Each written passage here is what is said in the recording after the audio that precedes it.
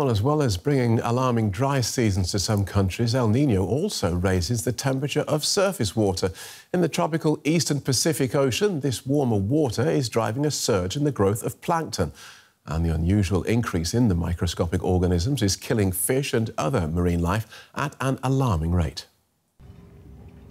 The jade green water makes for a spectacular view. But a closer look shows the water is dense, slimy, and smells of grass and dead fish. This team of scientists is visiting the seawater of Thailand's eastern Chonburi province to collect water samples. They believe the bad water is the result of a heavy plankton presence. The increase in microorganisms starves the ocean of oxygen, killing fish and other creatures. The plankton in the water eats up all of the nutrients or dies due to a lack of light. Their carcasses will then sink to the seabed and are decomposed by bacteria. The bacterial decomposition depletes oxygen in the water. This process is occurring and is causing a vast number of fish to die.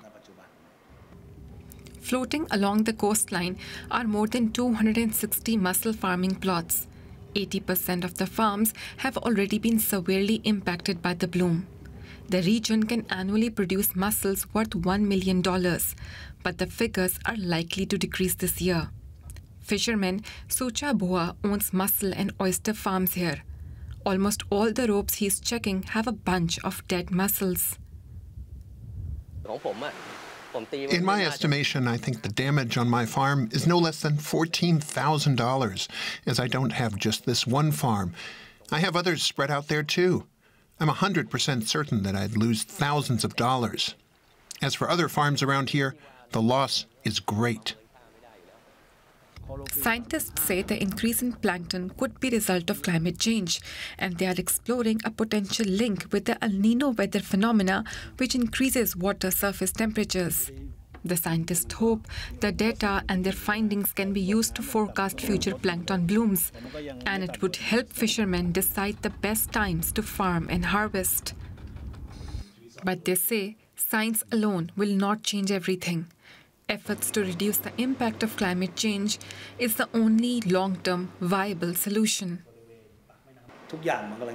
Everything is getting worse.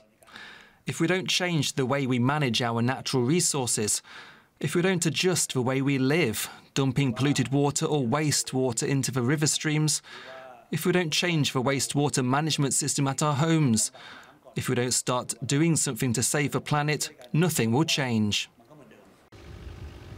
But for now, fishermen and the marine life are forced to face the devastating consequences.